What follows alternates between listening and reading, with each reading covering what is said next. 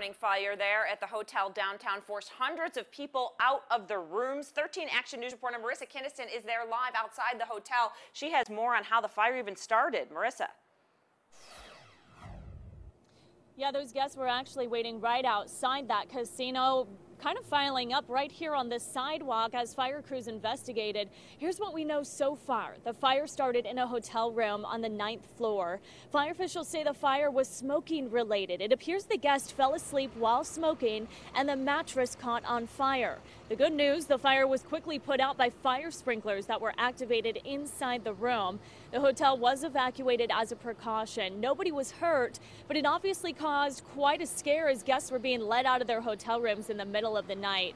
Now, those sprinklers that were immediately activated, those are a requirement by law throughout Nevada. Later in the show, I'll break down why officials say hotel rooms in Las Vegas are now some of the safest in the country.